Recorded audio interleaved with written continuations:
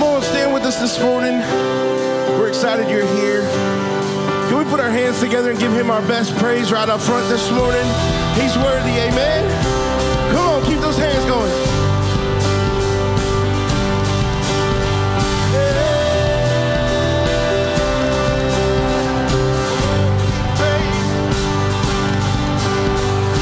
We bring all praise, you bring revival. We lift our hands, we lift our eyes up. Where your love is found, there will be no fear. God, your kingdom come, your will be done here. On earth as in heaven, Spirit of God, pour out, our hearts are wide open. Spirit, we need you now. Come have your way in this place, break our walls down. Spirit of God, pour out, on earth as in heaven. Jesus, we need you now. We bring our shame, you bring redemption.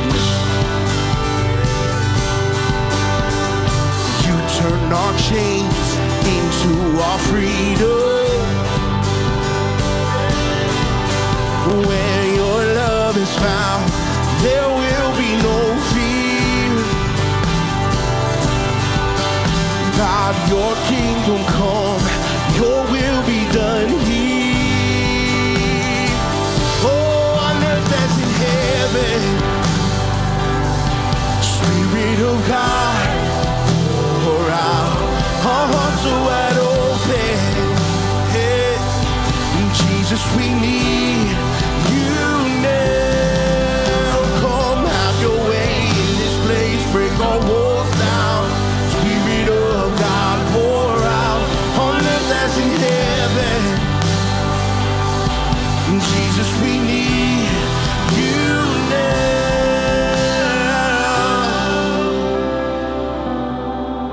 Oh, we need you. We need you right now, Jesus. Oh, let your spirit fall in this place, God. In your presence there is peace. In your presence we are free. There's no better place to be. There's no better place to be. In your presence there is truth. In your presence mountains move. We forever run to you. We forever run to you.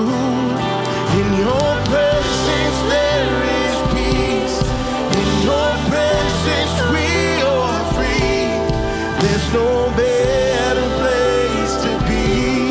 There's no better place to be. In your presence there is truth. In your presence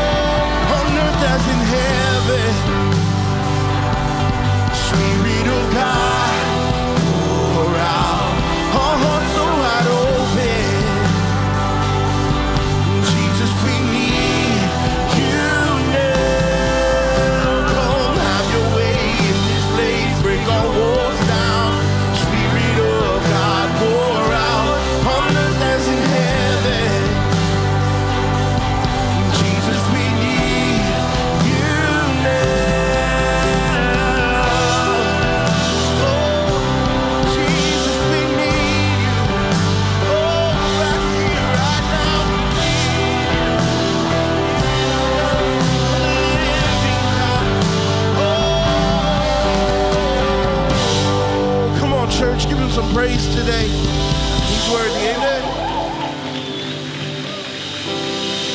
There was a moment when the lights went out. Death had claimed its victory. The King of Love had given up his life. The darkest day in history. There on a cross they made for sinners. For every curse his blood atoned. Final breath and it was finished, but not the end we could have known. For the earth began to shake and the veil was torn. What sacrifice was made as the heavens roared. Every voice, let's sing. All hail King Jesus. All hail the Lord of heaven and earth. All hail King Jesus. All hail the Savior of the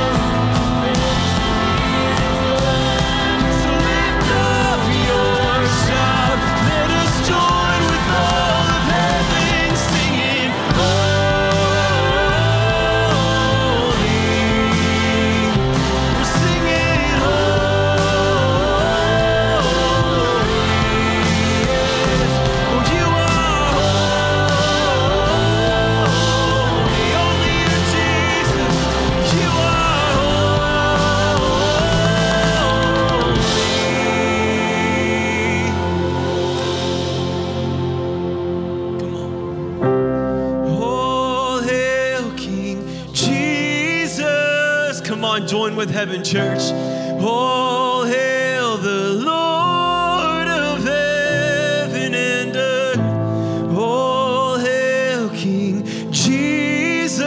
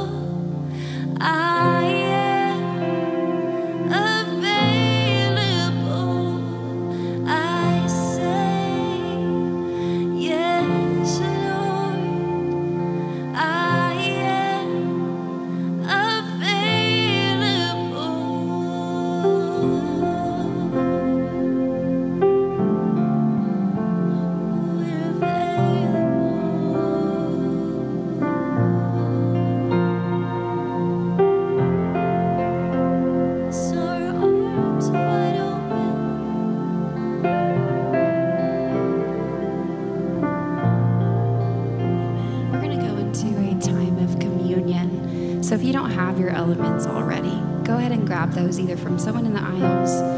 There will be baskets out at the entrance of the worship center as well. But before we get into this communion here, I want to explain to those who are unaware of what communion is, just what it's about before we do that today. There's a time in recorded scripture where Jesus sat at it's known as the Last Supper. He sat at this table with his disciples for the last time before he would be betrayed and sent to die.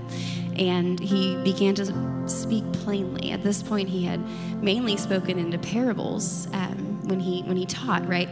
But this was the time when he became vulnerable with his disciples, and he spoke to them plainly and said, it's time. This is the new covenant that's about to take place. And he began to tell them what was about to happen.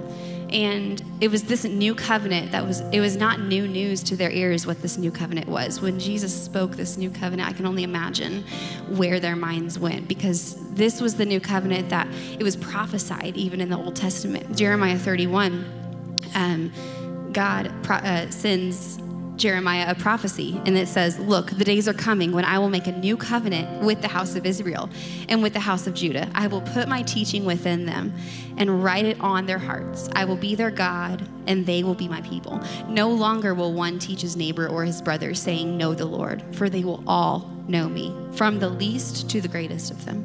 For I will forgive their iniquity and never again remember their sin. And this is the new covenant that they get to sit in this room and they get to hear that it's about to happen. This long-awaited time, this new covenant of permanent forgiveness that so long as we seek him, we can find him, right?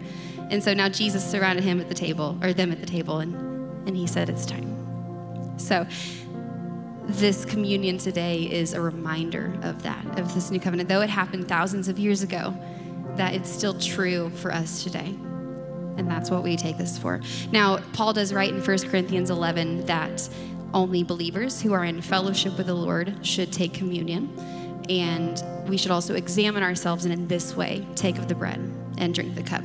So before we continue, I do want to offer the opportunity for those who would like to pursue Christ, for those who have, maybe you've been to church all your life and you just aren't sure, or maybe this is your first time ever hearing about Jesus and what he is, who he is about. So if you are wanting to pursue Christ, I want to lead you in a prayer. But also for those who are already believers, this is the time to be able to examine our hearts before we take this communion today. So let's pray together. Father, I'm sorry. I'm sorry for the wrongs that I have done against you, for the times when I have not looked to you. Father, I ask that you come into my heart, that you make your throne within my heart. And God, even if I don't know all the answers, I know I can look to you and find you, God. And Father, I pray for the hearts that just need to offer something to you, God, whether it be something that we have done wrong or just haven't looked to you, God. We offer that in forgiveness today. And Father, as we partake in these elements that represent your body and represent your blood, God, I pray that we will respond to you in such a way that is pleasing to you, pleasing to your ears and eyes, God. And we're thankful for the opportunity. In Jesus' name we pray. Amen. Matthew 26:26 says, as they were eating, Jesus took the bread, blessed and broke it, and gave it to the disciples and said, take, eat, this is my body. So let's take the bread, break and eat, and remember his body broken for us.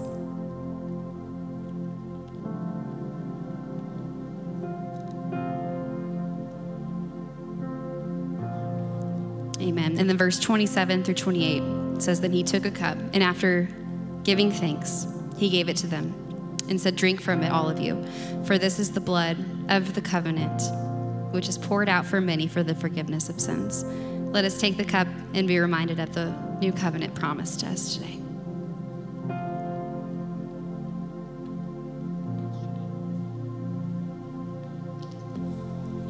Heavenly Father, thank you.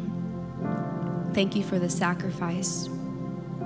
Thank you for the opportunity just to come into your presence, God. I pray that as we continue this time of worship, that we will have the opportunity to offer all that we are, God. Thank you. Let's continue to worship him.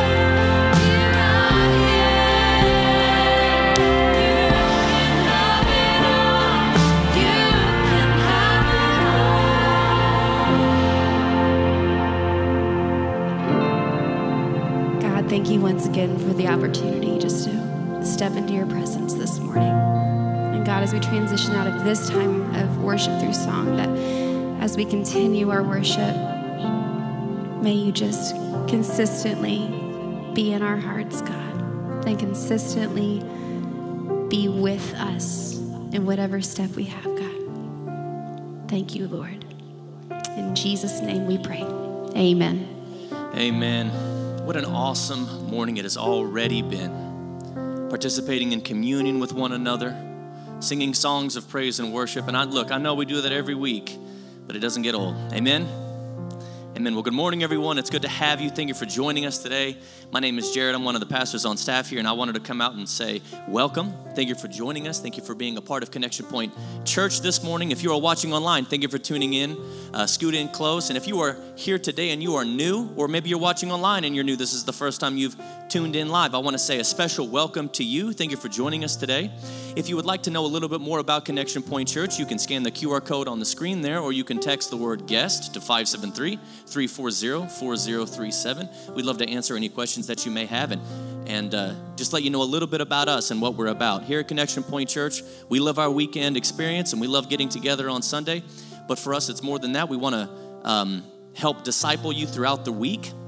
And so one of the ways in which you can, when you leave this building, stay focused on the Lord is by joining one of our small groups. You can do that by going to yourcpc.church/groups, or you can go to the groups wall out there in the lobby and get group-related information there. Maybe you want to join a life group and you want to develop some relationships, or perhaps you want to learn about a specific topic. You can join a topical group that has a start date and an end date.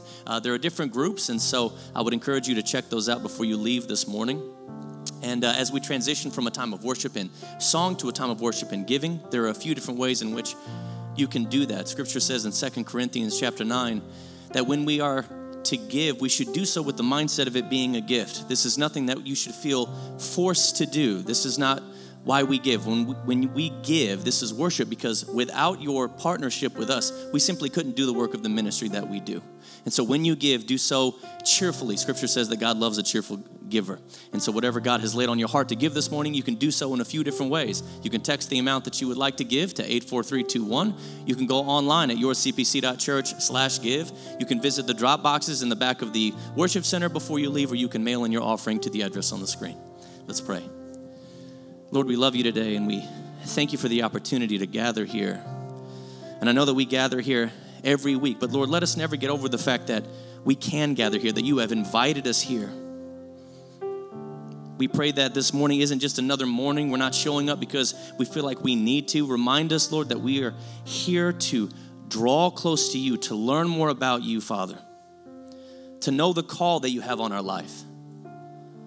We love you, Lord. We pray that you would bless the time that we have set aside for you and the offering we have prepared for you. And it's in Jesus' name we pray. Amen. Hey, listen, there's a lot going on at Connection Point Church, and so we have a quick video for you all to watch. And now here's a little bit of what's coming up at CPC. Starting September 9th and 11th, join one of 2 Financial Peace University classes and learn how you can pay off debt, save more money, and build wealth. Visit the table in the lobby if you have any questions. This month, we have groups for you to grow in your faith and life. From learning about the basics of the Christian faith to taking a deeper dive into your faith and even reconnecting in marriage, we have a group for you. Learn more about these groups and how to get involved at yourcpc.church/groups. CPC will be delivering hundreds of food and hygiene bundles to local families, and we need your help. We need 200 drivers to deliver the bundles on Saturday, September 14th. Help us spread the love of Jesus to our community. There is an emergency need for blood donors, so please take the time to donate at the Red Cross Blood Drive on September 26th. One donation can save up to 3 lives. Hey kids and families, Kids Point is bringing you a night of trunk or treat you are sure to love. It's following Jesus. So come on over to CPC on Saturday, October 26th from 6 to 8 p.m. for a fun family atmosphere featuring lots of candy and goodies. We also need candy for Halloween, so please bring bags of individually wrapped candy and place them at the spot in the lobby. To get more info, register, or check out what else is going on, head on over to yourcpc.church/events. Now let's get to the message. Good morning, CPC. Well, we had some beautiful worship this morning and then a wonderful time of communion. If you're just glad you came to church today, can we give Jesus 10 seconds of our best praise to him? We love and adore our Savior. So grateful to the Lord, amen. Hey, fist bump two people right now and tell them you are awesome. Glad to worship with you this morning. Maybe the biggest compliment they get all week. Tell them, man, I'm so glad to be here with you. And online campus, we're excited to be with you as well. Hey, online campus, if you would right now, download our message notes off of any of our outlets. In-house, grab yours. We're going to start a new series today. And I'm going to make one more little promo about Greece. I wouldn't have even done it last week if I'd known the tour company was going to send us these really cool brochures this week. I got them in the mail. They're out at the Next Steps counter if you're interested in possibly going in September of 25, 10 days through Greece, the Steps of Paul with Lisa and I.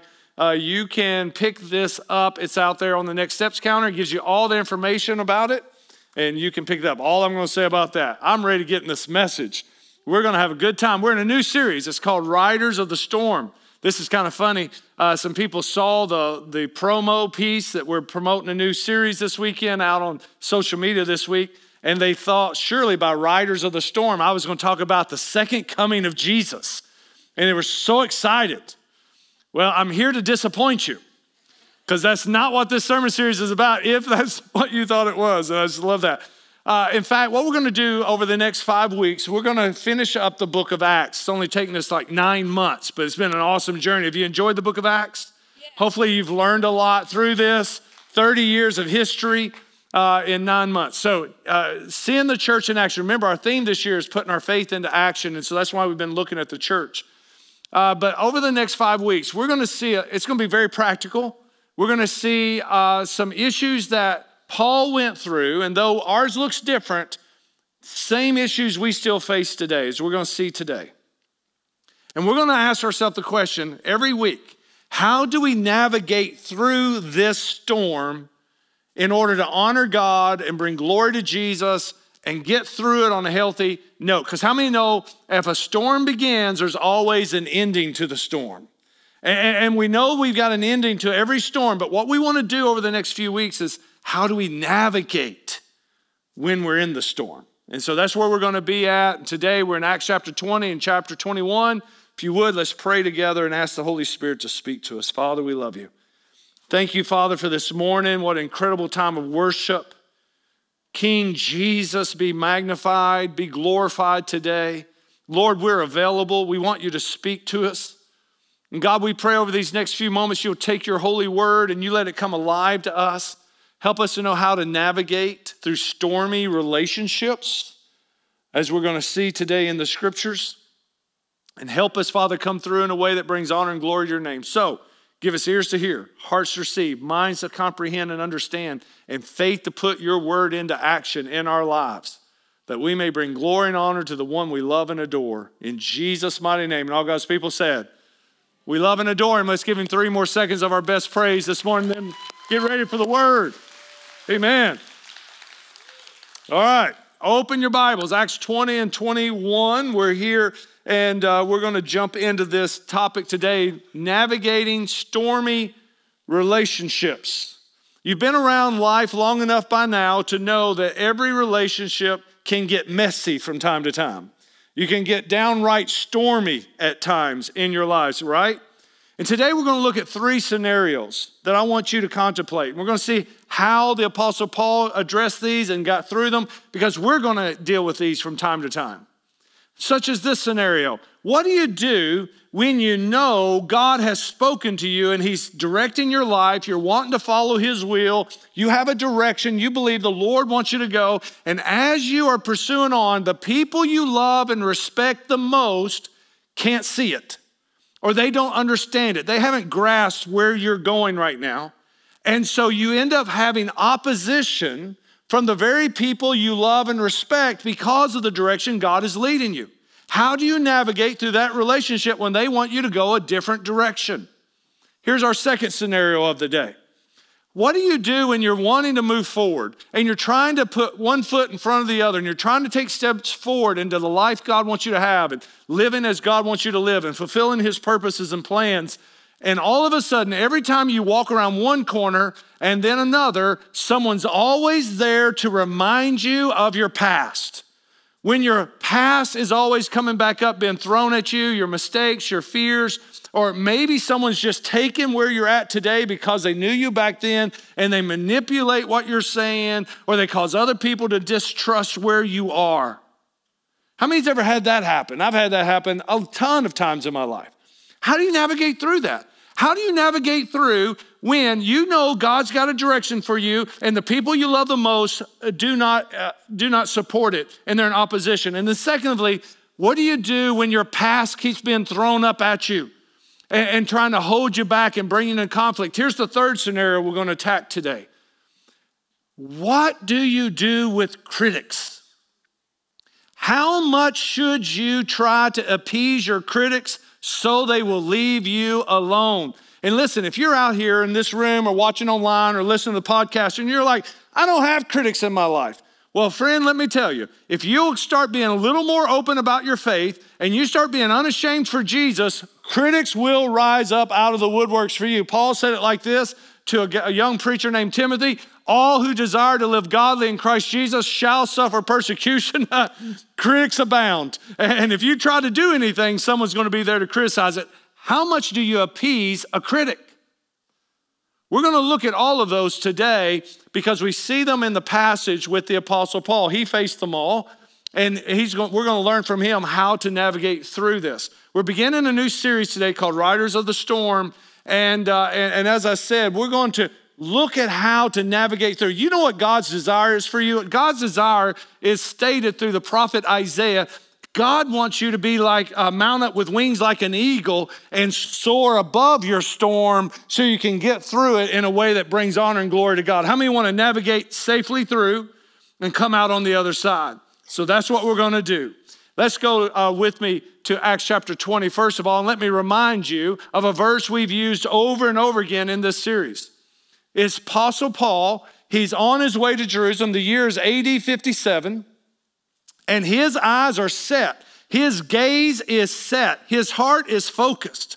Here's what he says in Acts chapter 20, verses 22 through 24. Paul says this. Paul says, I am on my way to Jerusalem. I am compelled by the Holy Spirit to go to Jerusalem. Who told Paul to go to Jerusalem? The Holy Spirit did. He says, I'm compelled. The Holy Spirit's made it clear. This is where I'm supposed to go. He goes on to says this, and the Spirit has warned me in every city that I've went to that chains and afflictions wait for me in Jerusalem. Question, could God be truly asking Paul to go to a city that he knows chains and afflictions are awaiting him? Yes. And God is warning Paul. He's letting him not be caught off guard when he gets there. Hey, Paul, I want you to go to Jerusalem, but problems are going to be there. And then listen to the heart of Paul, and this is the key. Paul says, I do not count my life of any value to myself. My only aim is to finish the race the Lord has given me and the ministry in which the Lord Jesus has called me, and to testify to the gospel of God's grace. That is a man of God with his eyes set and his heart focused, and he doesn't want anything to derail him. Now, this is what's interesting. He says this to a group of Ephesian elders from the city of Miletus, and the reason that he went to Miletus, verses 13, 14, 15 tells us, is because he did not go to Ephesus because he knows emotionally he would have been derailed from his focus. He knows that if he went to Ephesus, where he had just lived for 3 years and planted a church and loved those people, that if he went there to tell them goodbye, he knew in his heart, I don't know that I would ever make it down to Jerusalem. How many of you have ever had to make a hard decision and know that there's certain people you couldn't get around, or it would drag you back down? You wouldn't do what God told you to do. That's where Paul was. So in Miletus, he calls for the elders of Ephesus to come over. He couldn't go be with the whole church. He just got the preachers, and he got them together, and he said, listen, boys, I'm on my way to Jerusalem. The Lord has told me to go to Jerusalem. But he still had to say goodbye to those folks. And let me show you just how difficult following God's will was for Paul in this moment. Look on the screen at verses 36 through 38. This is him telling the Ephesian elders goodbye. After he said this, he knelt down and prayed with all of them. There were, say it with me, many tears shed by everyone, they embraced Paul and kissed him. Why? What's the next word? They're grieving. They're grieving most over this statement that they would never see his face again. And they accompanied him to the ship. Can you imagine the weight on Paul's heart as he stood on the bow of the boat and was leaving Miletus to go down to Tyre, and he's waving goodbye to all the Ephesian elders, and they're crying on the beach and they're weeping and sobbing. His heart was broken. And it didn't get easier when he got to Tyre. In fact, look with me at chapter 21, verse 4, what happens when he gets to the next city. He says, we sought out the disciples and we stayed there how many days? 7 days. Now read this line because this is interesting. Through the Spirit, they told Paul what? Not to go to Jerusalem. Now look up here at me because I want to clarify something. When you first read this, it sounds almost like a contradiction. Like Paul says, I'm going to Jerusalem, the Lord wants me to, and now all of a sudden you got these believers saying, through the Spirit, don't go to Jerusalem. Now here's what I want you to understand. The book of Acts is not a doctrinal book. The book of Acts is a 30-year history book. Dr. Luke is writing what he sees and what he hears. He's writing from an observation, and he's writing it all down for us. Now there's doctrine in it, but the book is also a history book. What is Dr. Luke doing? He is showing us that in that moment, those believers in Tyre felt the same burden of the Holy Spirit that Paul felt. That in Jerusalem, bad things were going to come. They were actually confirming the very sense that Paul knew from the Holy Spirit that chains and afflictions were waiting for him. Now, you put yourself in their situation. In fact, when we read the Bible, one thing we're going to have to stop doing is we've got to stop reading the Bible and thinking they are so super spiritual, they heard audible voices from God, and we're not. Can I tell everyone something? These people in the scriptures were just as normal human beings as you are. How does the Holy Spirit speak to us today? Very few people can ever say they heard an audible voice from God. We hear God speak to us through his word. God speaks to us sometimes through circumstances, and sometimes the Holy Spirit, many times the Holy Spirit speaks to us through this discerning of the Spirit within us. Paul said it like this in Rome, our spirit bears witness with his spirit. And so we feel this inclination, this churning, this burning, this impression of the Holy Spirit of a direction we want to go. And we know it's the Lord when it never contradicts the scriptures. Are you with me today? So what were these men and women feeling? They didn't have an audible voice. When Luke says through the Spirit, he is writing observationally. He's seeing a very emotional moment, and they're begging him not to go. Why? Because in their spirit, they were being confirmed. They knew, they felt it.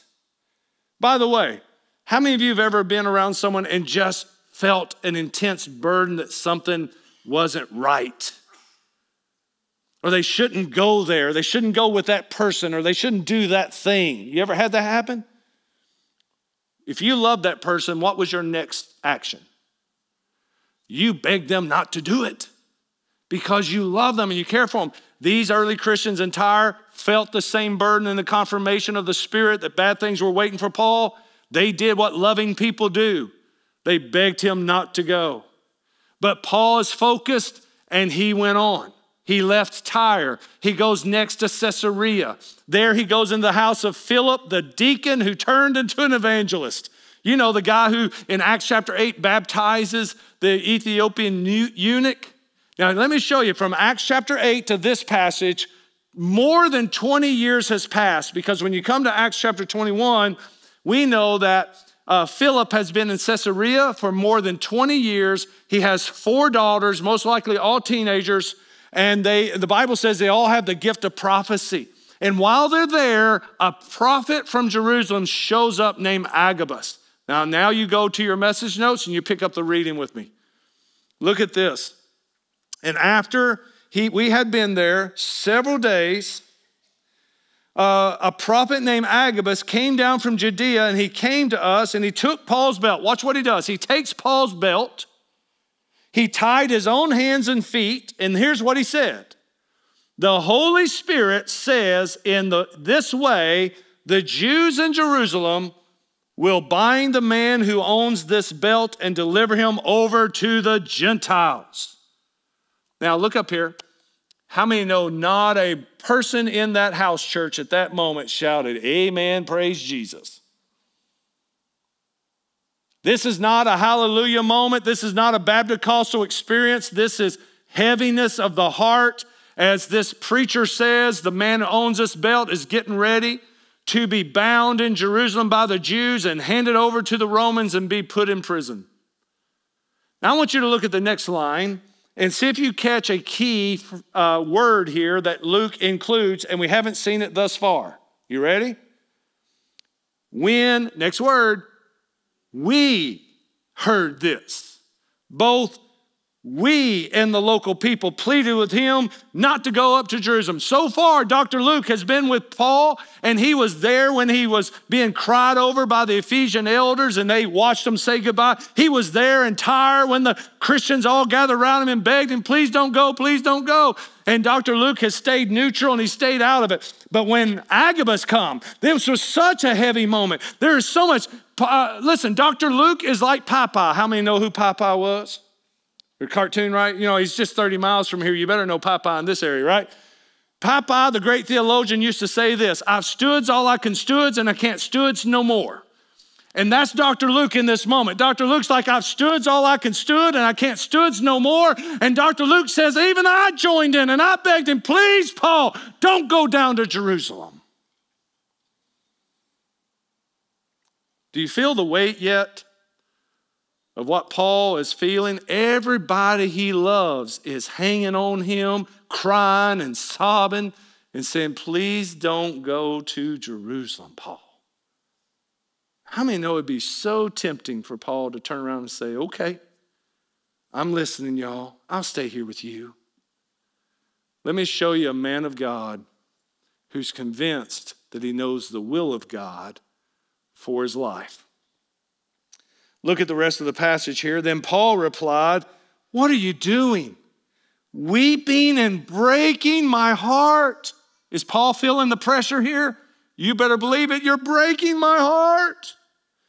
For I am ready not only to be bound, but also to die in Jerusalem for the name of the Lord Jesus. Look at me, family and friends. Folks, what do you do with someone who is so convinced the Lord has shown them the way, even when we struggle with it? What do you have to do? You have to bring yourself to this moment. Look at what Dr. Luke says.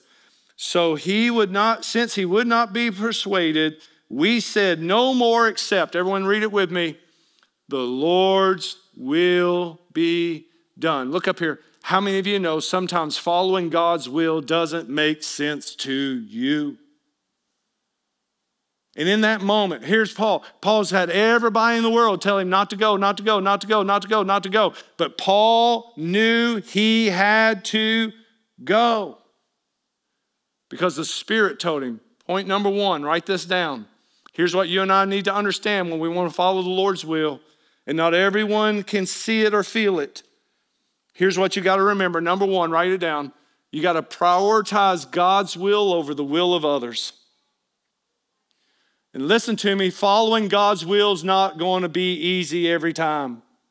Sometimes it's so easy to do what God wants you to do, and other times it is so absolutely difficult. And you've got to answer this question inside of you. How are you going to stay faithful and true to the plans and the purposes of God when those plans and those purposes invite opposition, doubt, and criticism from the people you love? And the only way you're going to be able to answer that question, listen to me, is you've got to answer another question first. Before you can answer that question, you've got to answer this other question. And the other question is what is driving your life? What's driving you? Are you looking for success? Are you living for the best life now? Are you living for you? Are you living for your dreams and aspirations? What is driving you? Or are you living for God, willing to do whatever He says and accept whatever comes your path as long as you know you're in His will? This is where Paul's at. If you ask Paul, what's driving you? Go all the way back to the verse we've used several weeks in a row, Acts chapter 20, verse 22 through 24. I've already quoted it. That's what drove him. What did he say? I'm compelled to go to Jerusalem. The Holy Spirit's already warned me. Chains and afflictions await for me. But my life is of no value to myself. My only gain is to finish the course and the ministry that the Lord Jesus has given me and to testify to the gospel of God's grace. That was his aim. That was his goal. So when he found himself in this awkward position, watch this, the drive of his soul would not let him get distracted. He didn't get derailed by people's emotions. So what's driving you? What is God saying to you? What is the plan God has for you? Jesus said this to us in Matthew chapter 6, that he wants us to live our lives for a higher purpose than our best life now. Look at how Jesus said it. But seek first the kingdom of God and his righteousness. And then everyone say this line together. And all these other things will be provided for you. Now, here's what I need you to do. I need you to not read that like someone in the prosperity gospel wants you to read, that if you put God first, then all these other things as houses and land and money and precious treasures, that's not what this means. Because for the Apostle Paul, what Paul needed wasn't any of those things. What Paul needed was God to be with him in the midst of the storms, get him through a shipwreck, and get him to Rome where he could preach the gospel to Caesar, because that was God's will for him. You don't know what that last line means for you. The goal is, I've got to keep my eyes on the kingdom and make Jesus first, and whatever I need on this journey, God will make sure comes to pass. Amen? Here's what Jesus, by the way, let me prove this to you. Why did Jesus, who was fully God, I preached about this last week, and he's also fully man, why did God take on human flesh? And I know it was to come be our sacrifice for our sins so he could die and rise again. But did he have to wait 33 years to do that? Have you ever thought about it? Why did he wait till he was 33 years old to go to the cross? Couldn't he have done it at 23? Could he not done it at 13? Could he not done it at 3 weeks old? 3 days old? 3 hours old? If all God needed to do was take on flesh, couldn't he have been sacrificed as a baby and then resurrected right there? Why did he live to be 33? I want to tell you one hypothesis I have, and I believe it's backed by Hebrews chapter 4, verse 15 and 16, which says this: we today, ladies and gentlemen, have a high priest who can sympathize with all of our weaknesses. For he was tempted in all points just as we are tempted, yet he never sinned. And so today we can come to his throne of grace and we can find help in time of need. Jesus lived just long enough to go through whatever he needed to so he could relate to every one of us through every trial and temptation and season of life. Jesus knew what it was to know love and to know rejection, to have love and to have loss. He knew it was to be accepted and rejected. He even knew what it was like to be stabbed in the back and sold for 30 pieces of silver. Do y'all understand what I'm saying? You have a high priest in Jesus. So no matter what you're going through, you can be like Paul and set your eyes on him. Keep your eyes on him, no matter what anyone else says. And you can always know he understands you. That's why I believe he said these words. And John, look on the screen with me. Next verse, please. John 6:38, for I have come down from heaven, read it, go, not to do my own will, but the will of him who, what drives you? Do you want to do the will of God? Listen to me, folks. Following the Lord will not always be easy, and the people you love the most will sometimes be your biggest critics and not understand. What do you do in that moment? You keep your faith on God. He knows where you are, and he knows how to get you through that moment. He hasn't forgot you. He didn't make a mistake. You're right where he wants you to be. Amen? Number 2, then you also have to prepare yourself because people have long memories. People have long memories. So here's what happens to Brother Paul. Paul eventually lands in Jerusalem, and he goes over there to the apostles. James, the half-brother of Jesus, is leading the church in Jerusalem. Now remember, Jerusalem's where the persecution began on Christians. Remember, they are terribly persecuted in Jerusalem at this point. The church is struggling very badly. And it's the Feast of Pentecost. What does that mean? It means Jews from every country, anywhere around, have all traveled because Pentecost is one of the 3 feasts that Jewish males were required to come back to Jerusalem. The city is full of Jews. Some of them have never heard about Jesus. Some of them don't know who Paul is. There's Jews galore. And so here's what Paul does. Paul goes to James, who's in charge of the church in Jerusalem, and he starts telling him all about his missionary journeys, and they are having a wonderful time. Look at the verse. Verse 20. And when they heard it, they glorified God, and they said, you see, brothers, how many thousands of Jews there are who have believed. Everybody shout amen. Amen. And they are all zealous for the law. Wait a minute. That don't sound quite right, does it? We're not under the law of Moses anymore. We're now under grace. Let me ask you a question. Have you ever shared your excitement with someone? This is what God's doing in my life. Here's the breakthrough I've had.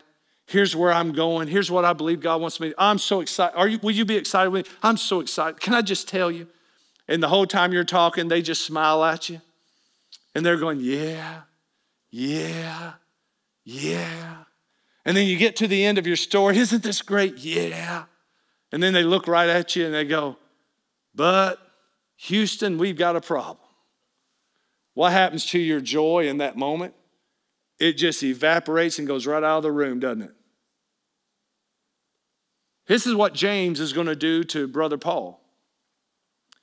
Paul is sitting there saying, look at all these people who have been saved. Look at all these churches I've started. Look at how God is doing miracles. And then look at Brother James. He says, but, how many hate a but in a conversation? But they have been informed about you that you're teaching all the Jews who are among the Gentiles to abandon Moses and tell them not to circumcise their children or to live according to our customs. And I want to look at this passage and I want to go, James, bro, you're hearing how God is saving souls and changing lives. And now you're worrying about Jewish tradition more than the doctrine of grace. But we're going to have to give James a little bit of credit. He's the one who's having to live in Jerusalem. He's the one who's having to deal with thousands upon thousands of Jews who've just come into town for the Feast of Pentecost. And what he's hearing out in the community is this uproar. Everybody's getting upset because they know Paul has come into town. And whether it's true or not, here's what they know. They know in every city, and you read this in the book of Acts, every city Paul went to preach, there was a group of Jews who would always follow in behind him. And as he's preaching and people are coming to faith in Christ, they would come in behind him and start getting all the Jews stirred up in the city and saying, he's telling you don't have to live by Moses no more. You don't have to circumcise your kids no more. He don't even want you to be a Jew anymore. And they'd get all the Jewish people in an uproar, and city after city after city, they would take Paul and stone him and throw him out of the city. And now James is here dealing that in Jerusalem. Now, you got to give him some credit because here's what I believe is happening. I believe James is actually trying to follow the teachings of his brother Jesus when Jesus said you got to be as wise as a serpent and harmful as a dove. I believe what he's wanting to do is not put a stumbling block in front of the Jews, because if they put a stumbling block there, ain't no one going to listen to them when they try to tell them about Jesus. He's trying to find common ground, and he's aware, just Paul's presence there, everybody's already complaining. What are they doing? They're bringing up the past of Paul from city to city to city. You know what Paul's doing? He's having to navigate through this moment, sitting there with the elders of the church, and he's having to navigate. Man, it doesn't matter how many churches I plant, how many people I preach to, how many people get saved. I got to keep dealing with the same old arguing, fussing Jewish people everywhere I go. How do you navigate through that? Because it's going to happen to you too. Because we all got past. We all know people who knew us back when. And sometimes they'll even take what you're saying today and manipulate it and try to make it be like somebody who said it a long time ago, and that person's dead and gone in Christ.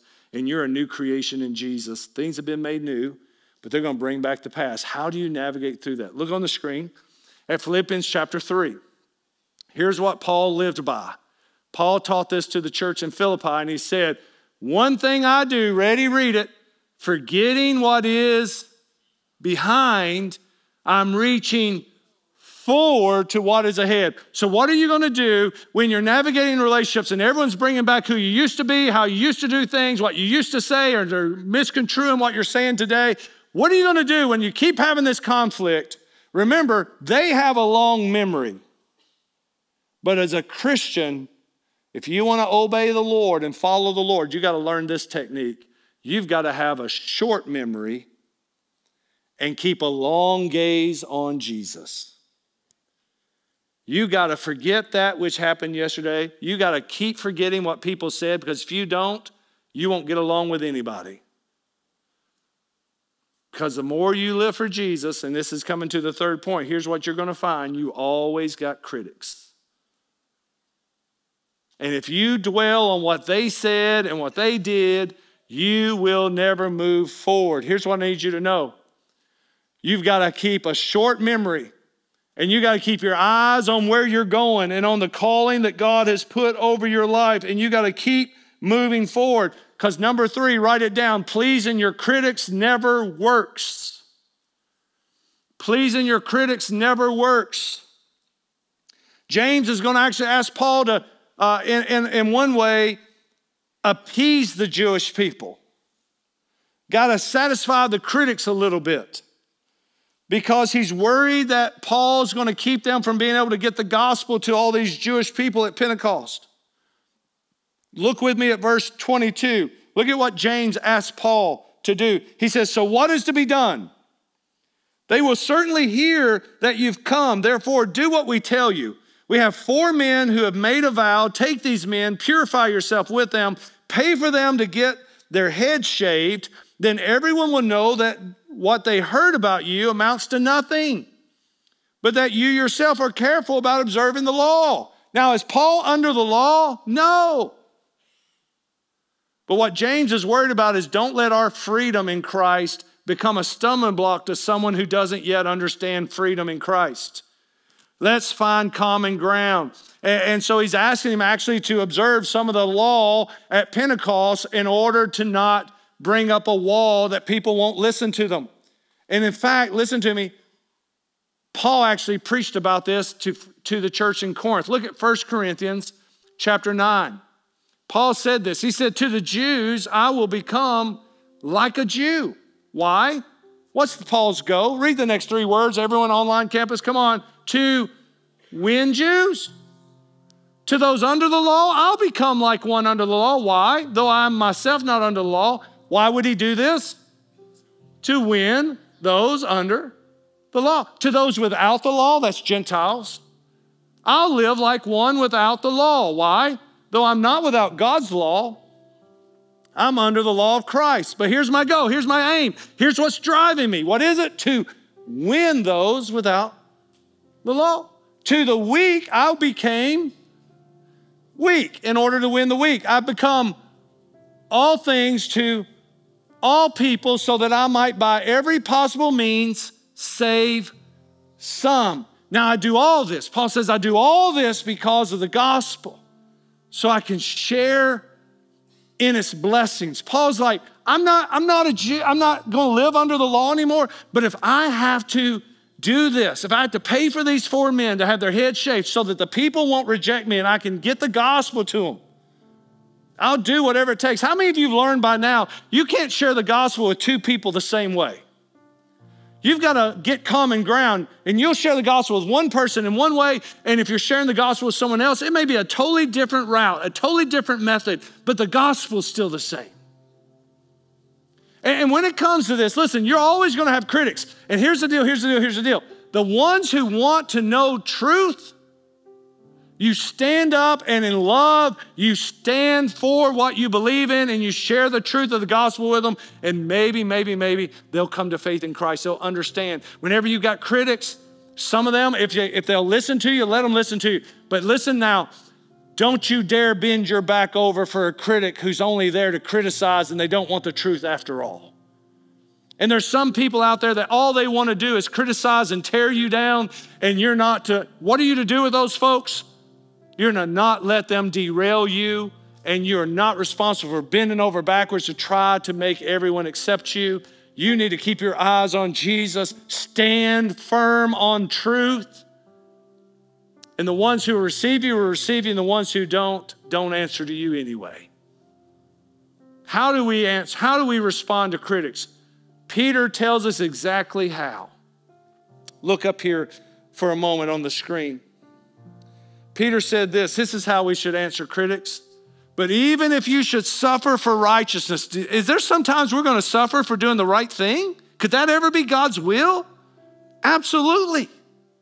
But even if you should suffer for righteousness, you are, say the word. Come on, church. You want to go to lunch? Say it loud. I'm joking. Yeah, why do y'all get so loud when I do that? Anyway, you are blessed. But what do you do with a critic? Or what should you not do with a critic? Here's what he says you shouldn't do. Do not fear them. Do not be intimidated by them. And how do you keep yourself from being afraid or intimidated by a critic? Look at the next line. He says, set in your heart, regard Christ the Lord as holy, and you be ready to give a defense to anyone who asks you for the reason of the hope that you have. In other words, when you got your critics, don't let them scare you. Don't be intimidated by them. You don't have to appease them. You need to stand on the conviction that God has put on your life, the purpose and the plans that God has for your life. You stand there on Christ. Put your heart on Christ, not on their criticism. And look at the next part of the verse. And then you respond to them with, say it with me, gentleness and reverence. Keeping a clear conscience so that when you are accused, those who disparage your good conduct in Christ will be put to shame. It is better to suffer for doing good, if it should be God's will, than for doing evil. How many would say amen to that? Amen. Now, why is this so important? I am so tired of seeing Christians lose their testimony on social media. Trying to argue with people over your views and your beliefs and your political stances. Listen to me, ladies and gentlemen. When you just get into arguments and you're letting yourself get enraged and you're lashing back and forth, you're never going to win the argument. You know why? You're playing on the devil's playground. The devil is the accuser of the brethren. He has a doctorate degree in arguing. You're not going to out-argue the devil. Stop it. How should we answer our critics? Stand on the conviction of God's word and the plans and the purposes he has for our life. We don't get derailed. We don't shift to the right. We don't shift to the left. And we respond with gentleness and reverence. Our hearts are set on Christ, not on the criticism. And you remember this. It's your big takeaway for the day. That if you follow after the Lord and you keep your heart right, you don't get derailed by the emotions of people, even the ones you love. You don't get derailed because they keep bringing up the past. Have a short memory. Don't let it linger. Don't let it hang on your brain. And you don't let the critics change who you are. You don't change for a critic. Listen, I get criticized all the time. Especially on how we lead this church, and our emphasis on reaching lost people and so on. And don't worry about critics. You're always going to have critics. I am compelled to win as many people for Jesus as possible in my lifetime. That is my desire. I want to lead a people who reach people for Jesus. This is what Paul preached in 1 Corinthians 9. Do all things to all people that by all means we may save some. How many want to see more people in heaven? Because they're the only ones you're going to take with you to heaven. You're not taking anything other than people you win to Christ to heaven with you. So you don't appease your critics. You stand on the conviction of the Lord. And when you respond, you do so gently and reverently. And here's the big takeaway. Jesus will give peace to your soul and wisdom to your steps. In John 16, Jesus is talking to his disciples and he tells them what they're going to suffer after he's gone. They didn't like hearing that he's leaving to begin with, but then when he said they're going to kick you out of synagogues, and they're going to bind you, and they're going to arrest you, you know, none of those disciples liked that sermon, right? They're all like, I don't like this one. But then Jesus said these words. They're on your message notes. So I want us all to read them out loud together. Ready, go. I have told you these things so that in me you may have what? Peace. You will have suffering in this world. Be courageous. I have conquered the world. Look up here at me. Folks, your help is out of this world. Amen? There's going to be times following God, you're going to be opposed by the very ones you love, and it's going to strain that relationship. There's going to be times that people's always going to criticize you and bring up your past and believe you should do things in a different way. I want you to remember to, in those moments, to look up, as the psalmist David said, I look up into the hills for where my help comes from. My help comes from the Lord. You keep your eyes on him and you keep going straight ahead. Amen. Father, in Jesus' name, thank you for this morning. Thank you for your Holy Spirit's presence. Thank you for your people and their love for you. God, we pray we need this wisdom. We need this wisdom to navigate stormy relationships. We need to know how, Father God, to stay focused when our emotions are drawing us to the right or to the left. We need to know how to have short memories and not allow critics to get in our head and to dissuade us or to change us. Let's stay faithful and true to you and follow the path you have for us, oh God. And help every one of us have a clear moment with you that we know now what drives our life, and may it be for your glory and your honor in Jesus' name. If there's anyone here today, Lord, that hasn't yet come to you in Christ, or they're listening to this sermon or watching it online, would you, Lord, give them an opportunity right now to be saved, to know Jesus? If you're here or you're listening, I would love to lead you in a prayer. I can't do it for you, but I'll lead you. If you'd like to know Jesus, would you pray this prayer with me? Lord Jesus, I believe you are the Son of God, that you died and you rose again. You did that for me. Jesus, today I surrender my life to you. I ask you to forgive my sin and to save me, Lord Jesus. Here and now I pray in your name. And all God's people said, you love the Lord? Let's give Jesus a praise for the day. Amen. It's been a good day.